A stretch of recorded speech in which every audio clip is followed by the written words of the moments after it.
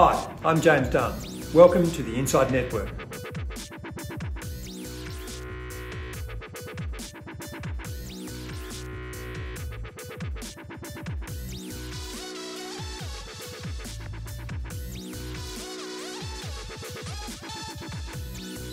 Welcome to INDepth.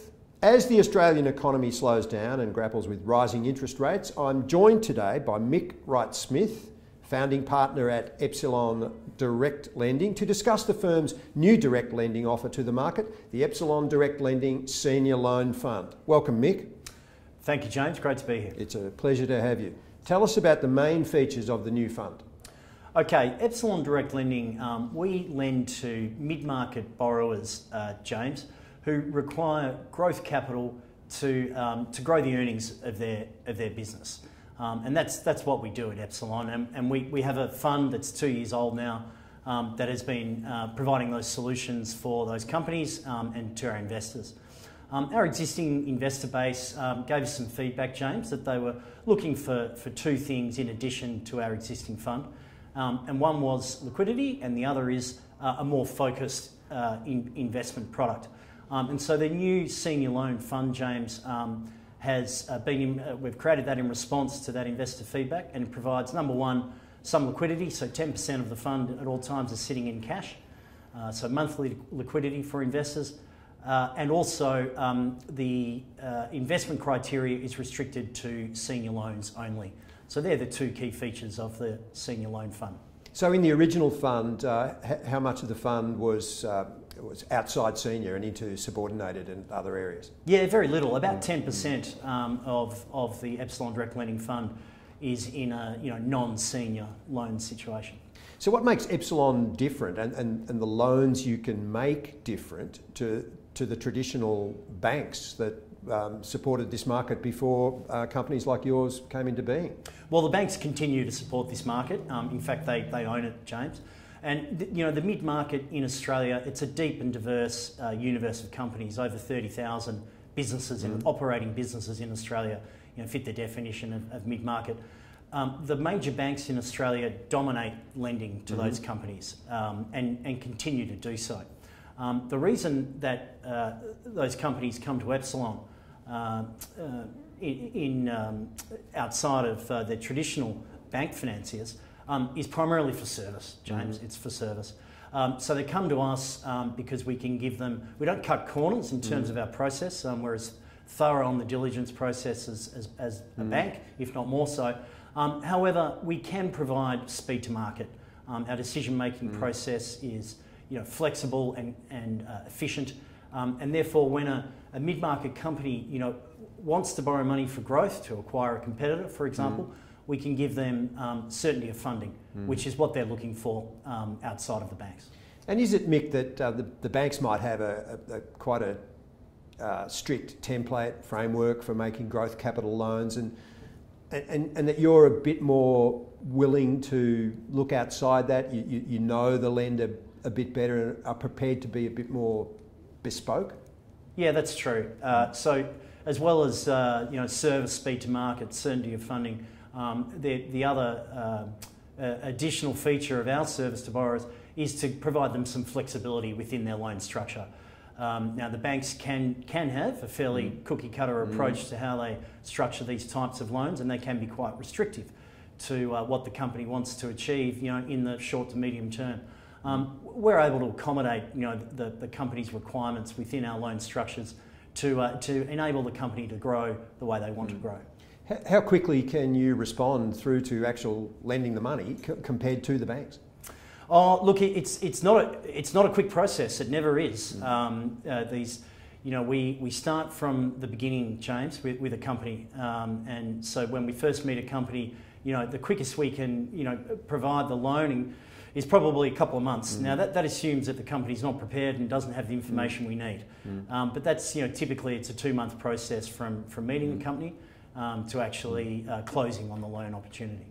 How resilient is that? You mentioned 30,000 businesses probably in the universe. How resilient are they to some of the things I was talking about in the introduction, rising interest rates, but there's also inflation, low GDP growth. consumers, who, if they're selling directly to the consumer, they're under a lot of pressure. Yeah. How resilient are you finding your universe? Well, the mid-market is a deep universe of companies, as we've discussed. One redeeming feature of the mid-market is that most companies are privately owned, and they're reasonably conservative in their capital structures. And what that means is that their financial leverage tends to be lower and more conservative than larger cap companies. So when all of those things come to bear, that pincer movement of inflation and rising interest rates and cost of capital up and decreasing demand for product and so on, if you have a heavily leveraged financial structure, as large cap companies can have, you're going to come under a serious amount of stress. In the mid-market, that financial leverage tends to be a lot more conservative. So your starting point is much better if conditions deteriorate. That said, James, over the next 12, 24 months, as economic conditions deteriorate, there are going to be winners and losers in the mid-market also. If we look at things through the lens of the financial advisor, what do you think advisors need to know in allocating to credit, including things like the benefits for their clients, and just flowing from that, what do you think are some of the common misconceptions about the private lending arena? Yeah, sure. In private credit, in particular in mid-market direct lending, James, the three benefits investors will get from mid-market direct lending to operating businesses, they'll get capital preservation, defensive income, and number three, a floating rate return. So that's what they're set up for. Advisors should be thinking, well, that all sounds good. Advisors should be thinking, I need a manager who can deliver on those three things, who's got the experience to deliver on it. So advisors should be thinking, if I'm going to be selecting a manager, I want to make sure they've got a long track record in this space of creating these types of loan investments, and through cycles as well, not just in the good times. So that's what I'd suggest advisors look out for, is that track record and experience.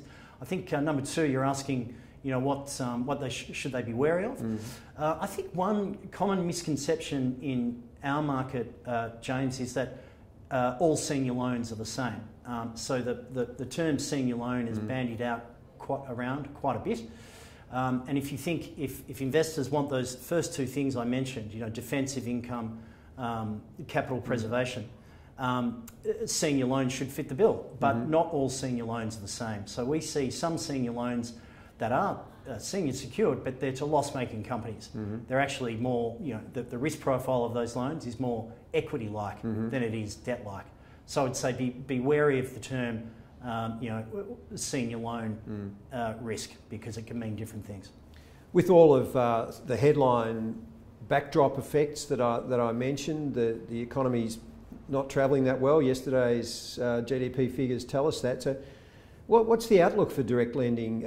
Obviously the mid-market is not the same as the BHPs or the Wesfarmers of the world, but from your perspective of lending money to the mid-market, what's the outlook for it?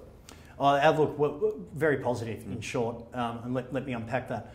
So number one, James, is kind of the international perspective. In the US, 90% of this type of funding is provided by funds. Banks provide maybe 10% of this type of funding. In the UK and across continental Europe, it's not quite as extreme, but it is a fund-dominated market, and banks, make up maybe 30-40% of the market. So that's what's happened offshore.